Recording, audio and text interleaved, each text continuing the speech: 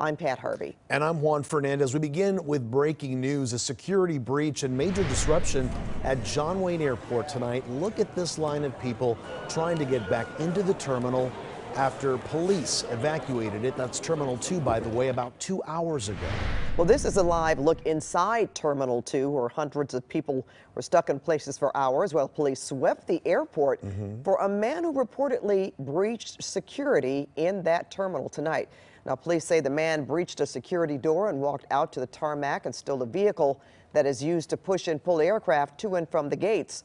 All planes about to depart were ordered to wait from Sky 9. You can see we saw at least half a dozen parked on the taxiway, and they were there for hours. The Orange County Sheriff Chopper did a slow and low sweep of the tarmac, taxiways and runways, but did not find the man just about half an hour ago. Police gave the all clear and planes to take off or let their passengers off into the terminal.